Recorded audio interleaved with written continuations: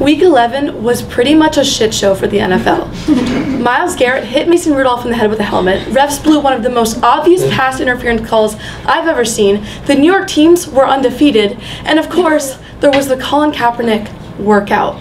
The former 49ers quarterback hasn't played a game since the 2016 season after kneeling during the national anthem in protest of police brutality and racial oppression in America.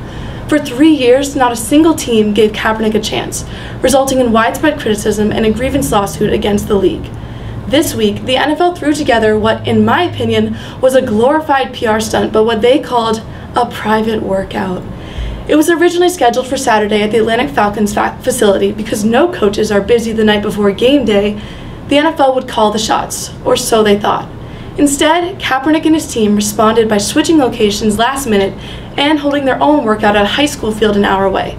Only 8 teams were able to send representatives on such short notice. This play of power just gave doubters more reason to believe Kaepernick is only doing this for the spotlight. Physically, the 32-year-old looked just as everyone expected, like an average NFL quarterback. But none of this ever had anything to do with football. Instead, this session served as a scapegoat for both sides. The NFL can now say, hey, look, we gave him a shot, we did something.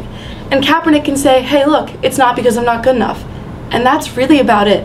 This weekend didn't prove anything we didn't already know.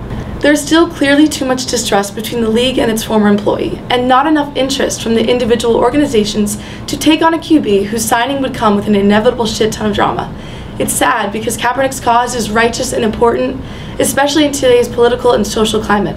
But I really don't know if he and the NFL will ever find common enough ground to start anew.